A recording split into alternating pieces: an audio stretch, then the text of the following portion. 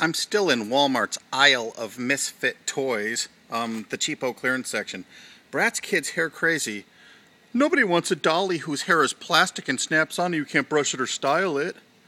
Bratz Cowgirls. Nobody wants to buy a Western hooker doll that looks like she came from an old Western saloon. Look at this Iron Man figure here. Opening cockpit. Why is it pointing right at his crotch? And check out this game, Snorta, family fun, where the whole family makes animal noises. You have to go, ee-aw, come on mommy, squeal like a pig again. Look, Snorta will have you howling with laughter. Oh God, who thought these things were a good idea? I mean, really.